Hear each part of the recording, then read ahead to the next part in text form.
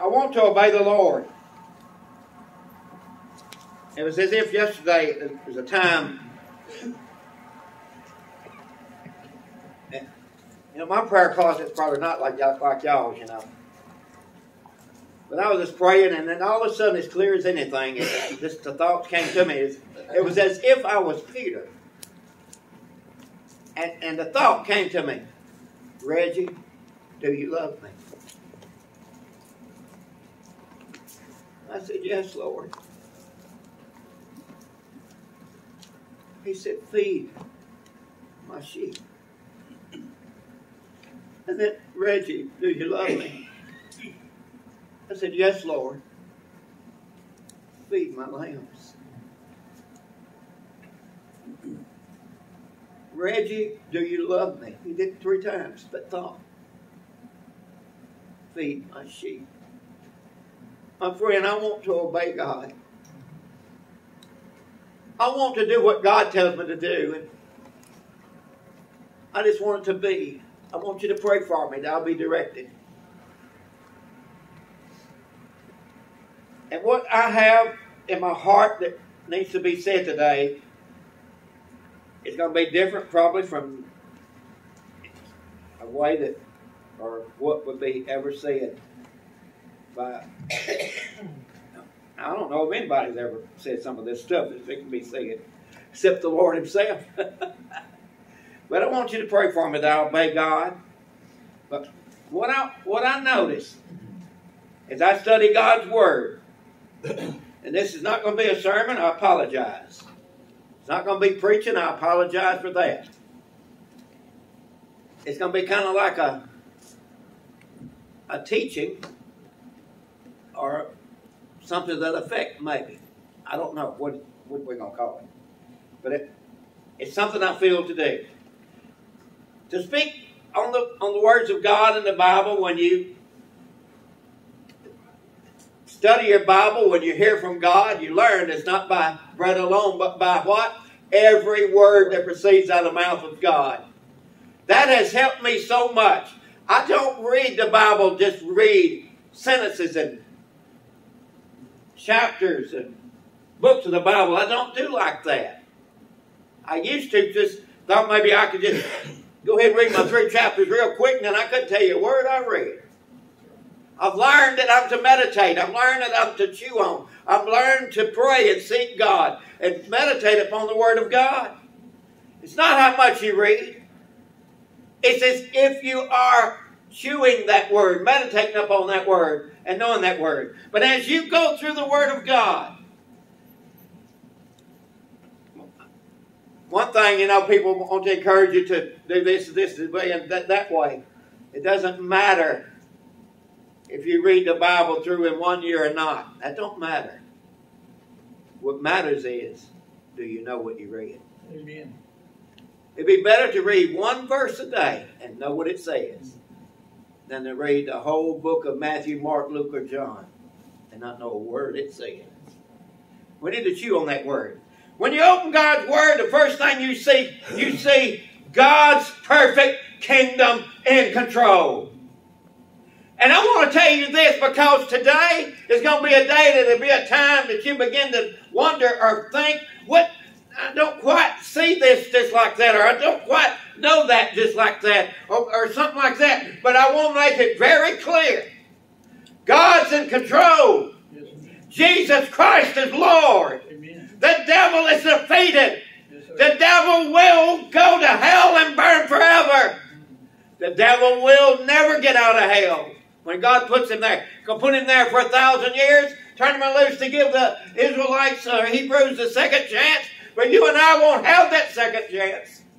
Today's the day of salvation, and if a Gentile does not get saved before the trumpet blows, that last trumpet, I don't care what anybody says, I'll take this right here and prove it. You cannot be saved without the Lord Jesus Christ. And how can a man or a woman, boy or girl, be saved unless the Spirit of God draws them? And when the rapture takes place, the Spirit of God is not on planet Earth.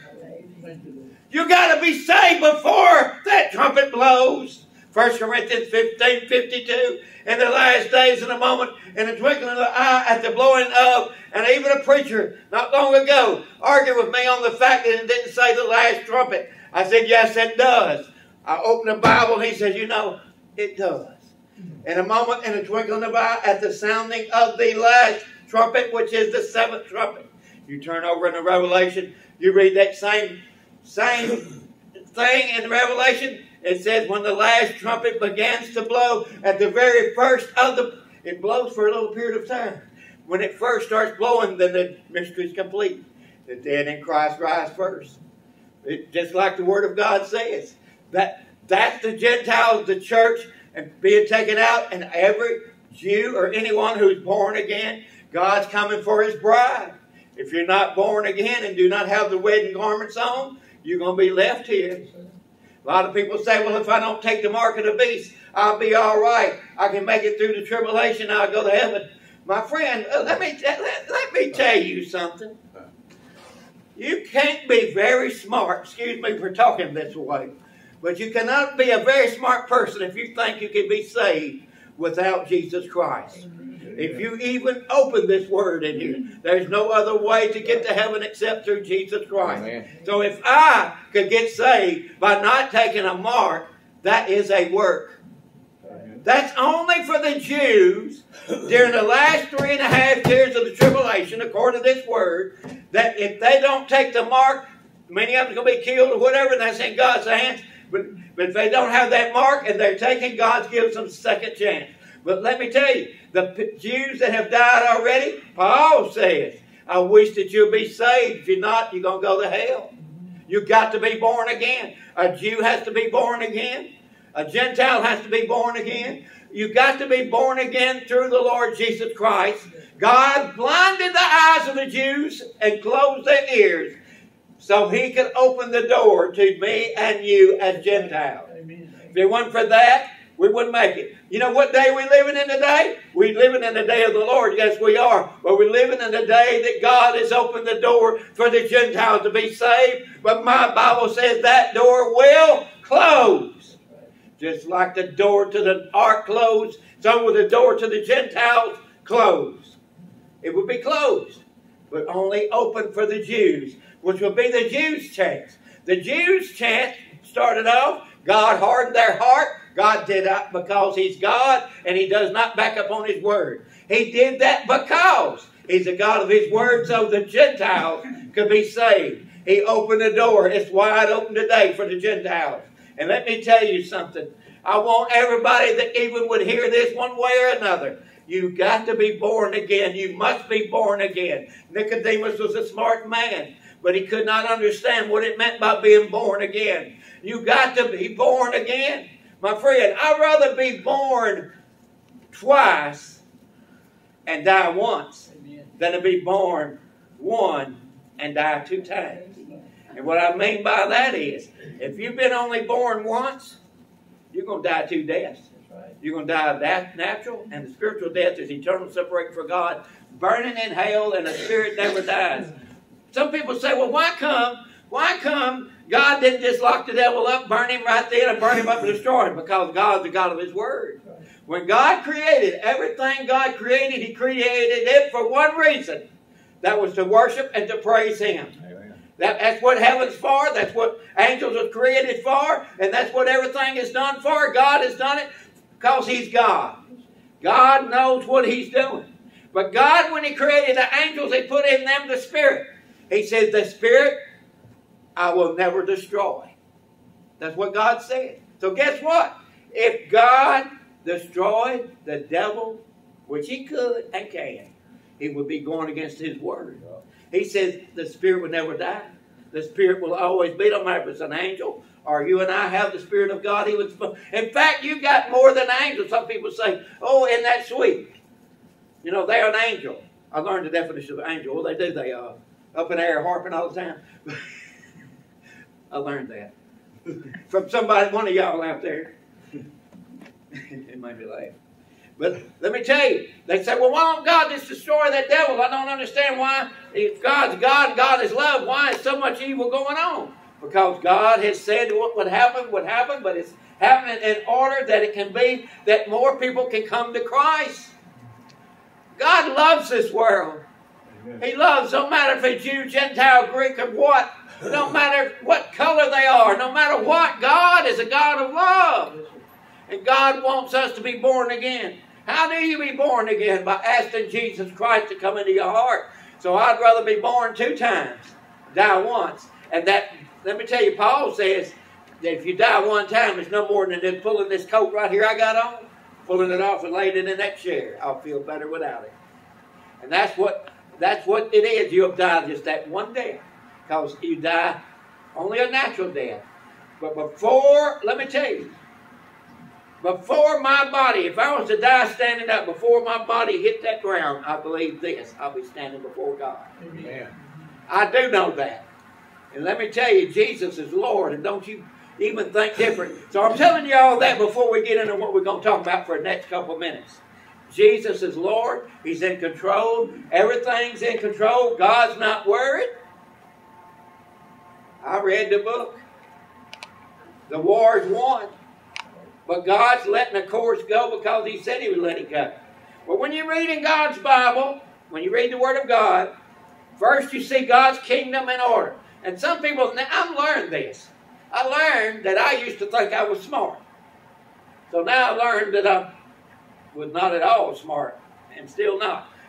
But I actually would argue the fact with people, and they knew what they was talking about. I didn't, but I thought I knew more than they did. But you see, what we do sometimes is forget what eternity is. We forget that eternity is both ways. Where if you're not careful, you think eternity began 6,000 years ago when Adam and Eve was created, and it's going on and it's going to go on in the future. What happened trillions and zillions and billions of years before Adam and Eve? What happened before God created the heavens and the earth? What was going on then trillions of years before He created all that? Let me tell you, we forget how big or don't know how big God is. But first thing we see is God's in control. God's kingdom is perfect. It's in order. Then as you study the Word of God, the second thing you see, that He creates angels. And He even created the sun, the moon, the stars to praise Him. And I enjoyed listening to the news not too long ago that said that they was able to listen and notice if they can get close enough to get the sound waves, that every star and even the sun itself is sounding like an orchestra playing. It's making up just like a music.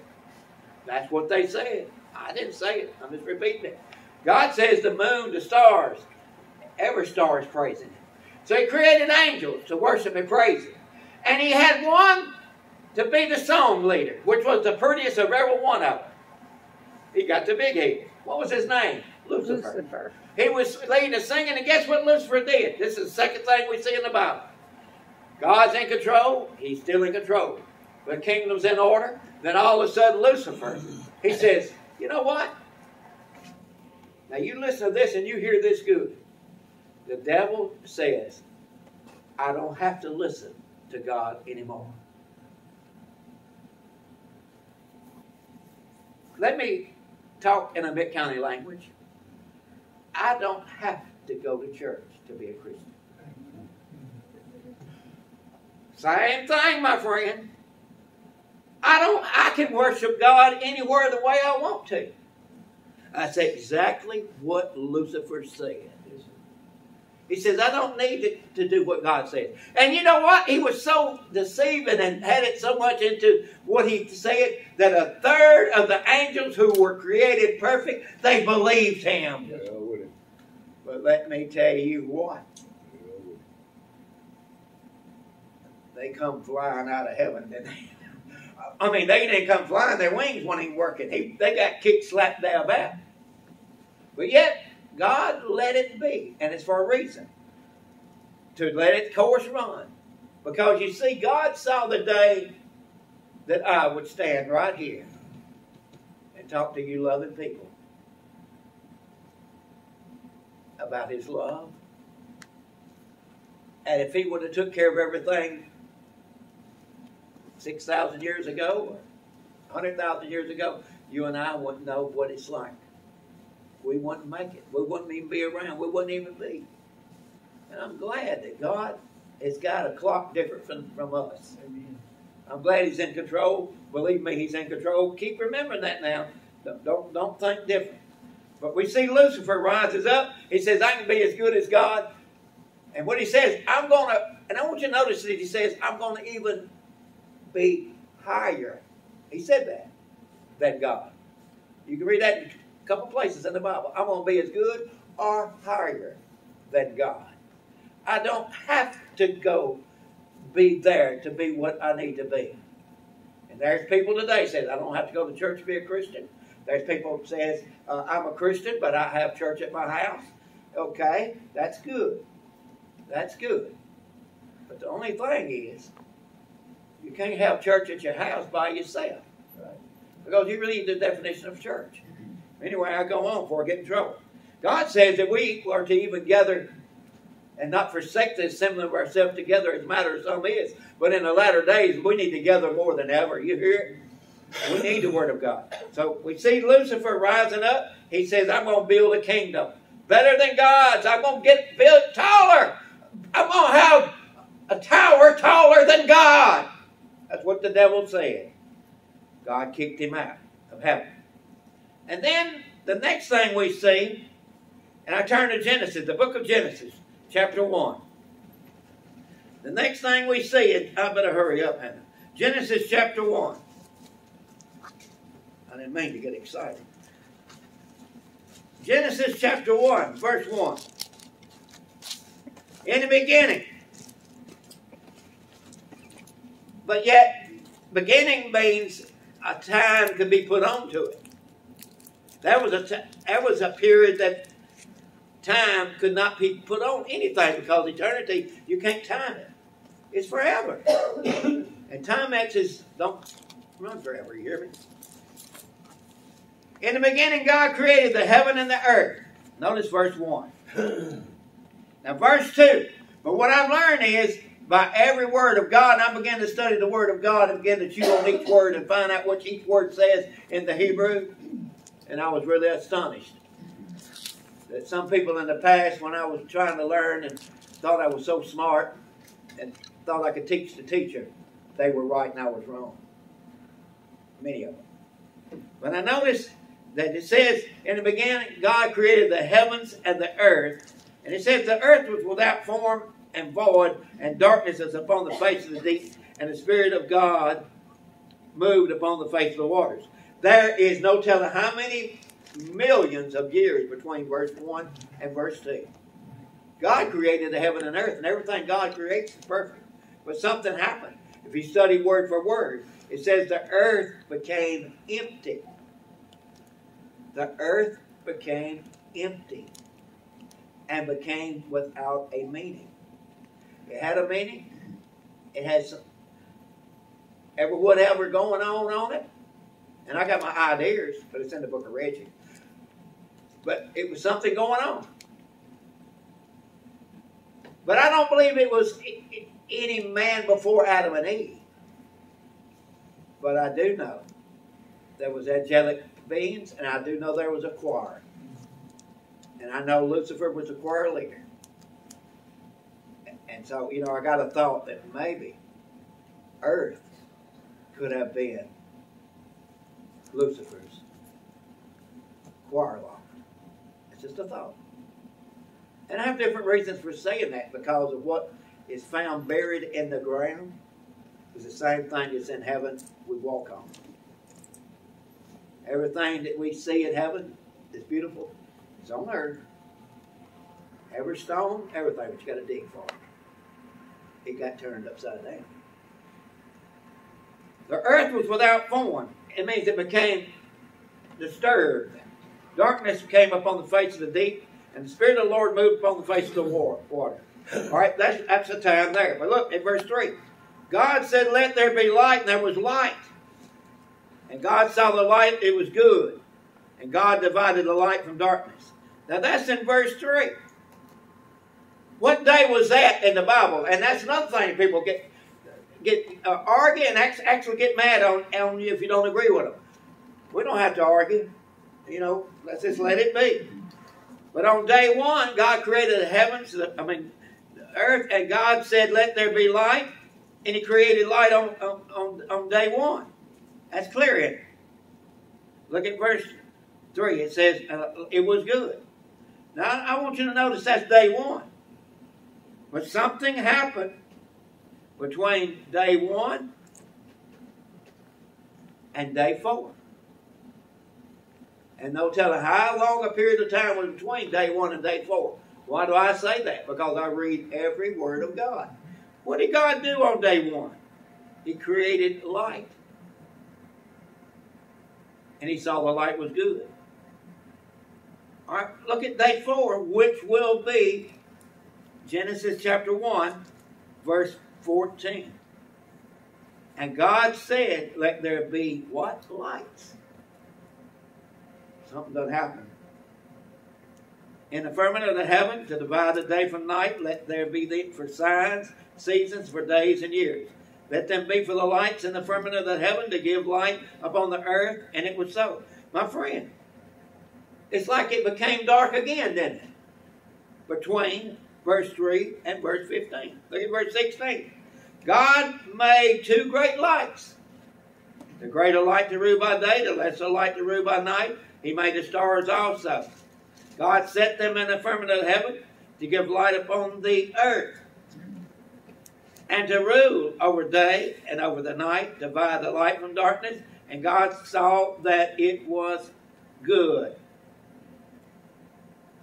And the evening and the morning was what? The 4th day. He created light the first day. But then He had to create light on the 4th day because something happened there. Now I'm just letting you think, but I told you to start with. There's only one thing that's important to know. And that is that there's only one way to heaven. And that's through the Lord Jesus Christ. And Paul says, I want to tell you that you can know a lot. But I only want to know one thing, and that's Jesus Christ. Him crucified, buried, died. 3rd day He rose from the dead and made a way for me to heaven. But I want you to notice that a lot goes on and a lot has happened. I want you to notice that. All right? So we see at day 4, He created light. And then now look at verse 26. I'm going to hurry up. Genesis 1:26. Glory to God. Thank you, Jesus. I love you, Lord. I do.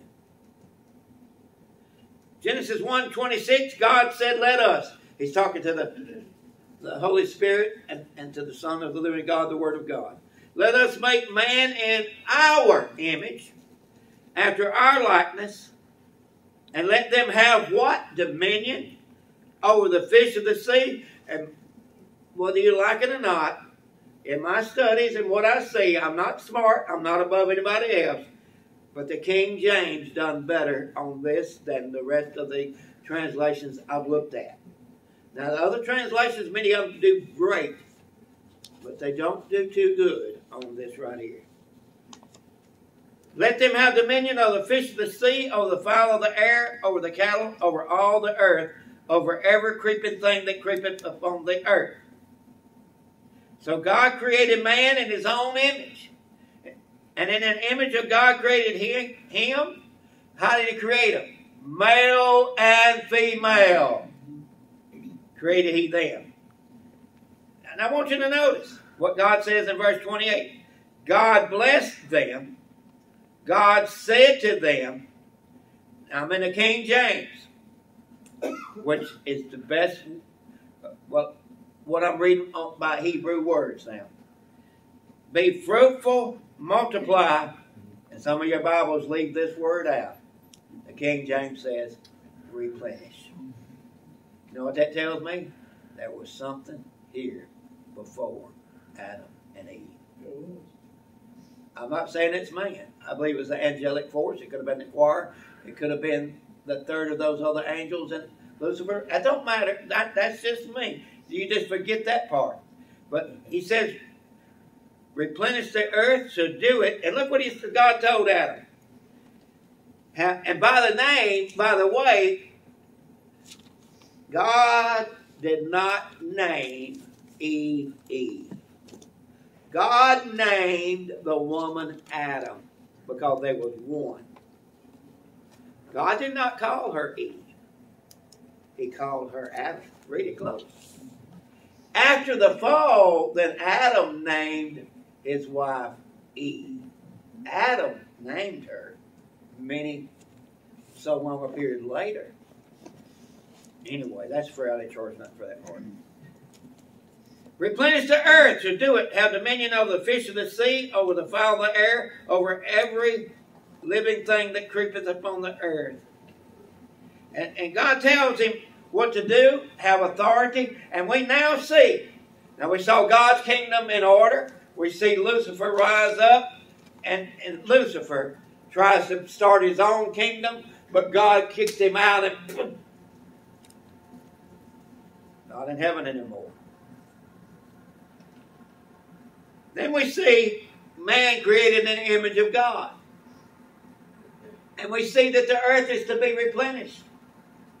And that Adam is to have dominion over everything. In fact, Adam is to make sure nothing, now this is another thing, nothing would come on planet earth that does not belong there. My friend, that surprised me. Adam is to be the king over God's kingdom that started, and Adam is, like you and I also, mankind, is to make sure nothing gets on planet earth that God does not want to be there. He says, it's yours, Adam, and you police it. But something happened. You say, well, Adam was perfect. Well, so was Lucifer. All the angels was perfect. Yes, even the third that failed. But Adam began to get slack. And the only time that first time God said it's not good, He says it's not good in verse 18 of chapter 2. It's not good that man should be alone. See, God saw. And it was no surprise to God. He saw that Adam needed some help. So now, we got two. We got a male Adam and his wife. And they are to control things. They are to be an authority. But then now we see the next thing that happens. The third thing is that Adam and Eve is to be ruler over the earth. Or Adam is to be ruler. The fourth thing we see is in chapter 3. It's when Lucifer steps into the garden. And probably not for the first time. But Adam was to never let him come, not the first time. And he gets into one of the creations. We call now a serpent. And he begins to talk to Eve. But her husband is standing right beside her. He knew what was happening. But he wasn't doing his job. And that devil began to talk and connive.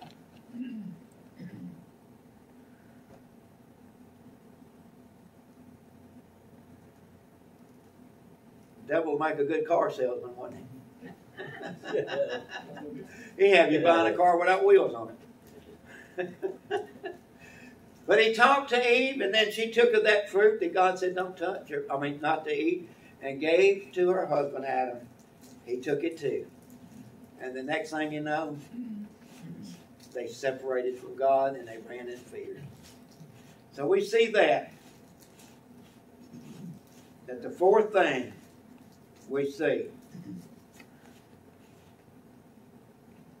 is Adam falls. Mankind falls. And now, guess what? Lucifer has the title deed for planet Earth that you and I is supposed to police over in the spirit. We see that. All right, why did Lucifer fall? Because he said, I want to be better than God. I don't need God. Why did the 3/3 of the angels fall? Because they believed that they could be as good as God. They didn't need Him anymore. They didn't need the Bible. They didn't need church. They didn't need fellowship. We don't need it. We do better by ourselves. We don't need God to do what we want to do. We don't want God anymore. My friend, do you see where this is going? Do you see where we are today? All right? He talked Eve into saying, you can be better than God. You can build a tower taller than God. She believed it, and she took part of it. And what I see now is what's happening today. See, in Genesis now, we go to Genesis chapter 10 and chapter 11 of Genesis, if you will, for the next few quick moments. And I'm not going to get as far as I thought I could, but I am going to leave enough with you that you're going to see something. But in Genesis chapter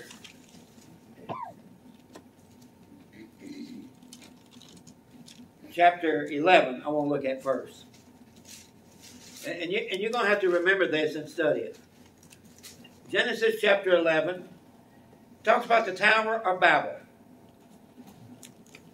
And this epistle is very important because we see the order of what happened. From where I started, we see that very outline in the book of Genesis, chapter 10 and chapter 11, what I'm talking to you about, what we're leading up to. And we see here in this book that there was one language, one speech, and that these people got together. And I'm going to back up and tell you how they came together. And they says, we're going to keep one language and we're not going to... See, God says, be fruitful, multiply, and go into all the world, all the land. He's telling us today to reach out to the lost, to reach out. But they wanted to not be scattered, so they wanted one language. So therefore they said, we don't need God anymore. They said in verse 4, go, let us build us a city and a tower who may reach unto heaven, and let us make us a name that lest we would be scattered abroad upon the face of the earth. What they're doing, they said that God says we're to go here and go there. We don't need God. And they built a tower. They began to build it. They even began to build special bricks, it tells me there. Things that could support it. So they could reach to heaven and get higher than God, they said. And we won't need God anymore. All right? Where did that come from? I back up to Genesis chapter 10 now, quickly. Chapter 10, verse 1. I want to get this in before we run out of time here. Genesis 10:1. It talks about the generations of the sons of Noah. That's in Genesis 10. This is important, like all the Bible. And Noah has Shem, Ham, and Japheth. All right? Look at verse 5. By these were the islands of the Gentiles divided in their lands, every one after his tongue, after their families and their nation. You see, God did not want them to be just one. Because when God saw in verse 11 they got down and became one, it's amazing to me. The Lord says in verse, I know I'm skipping around, but look at 11:6. The Lord said, behold, the people is one. They have all one language. This they be to do, and know nothing to be restrained from them, which they have retained to do. They have become one. They have become one to say, we don't need God anymore. And that's what's happening to planet Earth right now. That's what's happening to America as I'm speaking to you right now. America is beginning to say, we don't need God. The one world government, where did it come from? You remember that Noah, and I take up for him, there was no alcohol until after the flood because there was no bacteria to make that wine ferment. Noah gets a hold of some grape juice that fermented and began to drink it. He got drunk. And he didn't have his britches on. When you see somebody without their britches, they don't got drunk. Anyway, might be on the cares of this life or something.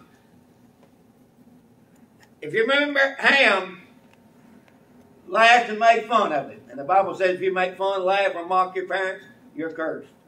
And what happened was that Ham made fun of and look at verse 6 of chapter 10 of Genesis. Verse 6.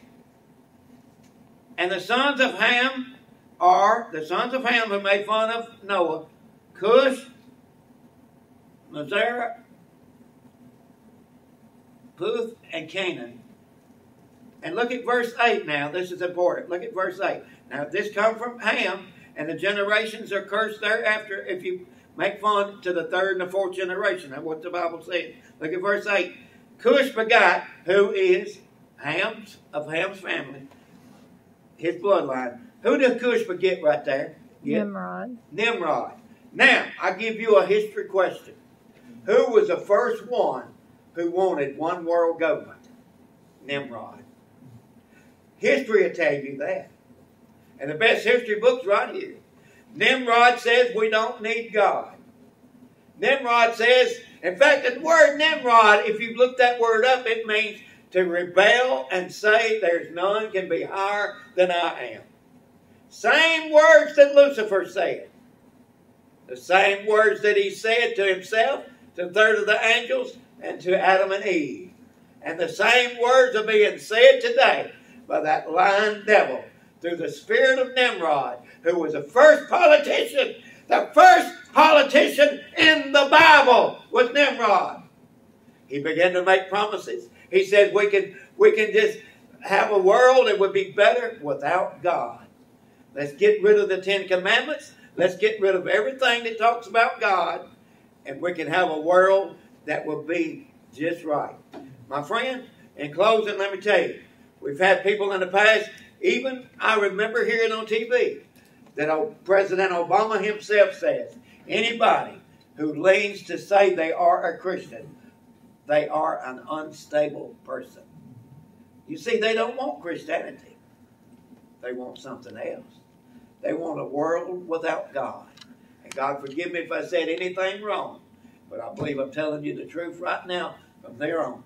Nimrod, to rebel against God and say, I'm better than God. Nimrod built the city. He said, we're going to build a tower to reach heaven. And the word Nimrod also means confused, where also Babylon comes, where Babylon means a world without the Creator God. My friend, we're living today where people are beginning to follow that lying devil, just like Nimrod did, to think you could make it without God. Nimrod says you don't have to go to church. Nimrod says you don't even have to read your Bible. Nimrod says that you can even do this and that and the other and still be all right. Everybody is God's children. There's no hell. That's what Nimrod said. So where are we today? I turn it over to you, Brother Lynn. Let's have just an altar time, if you will, for a moment.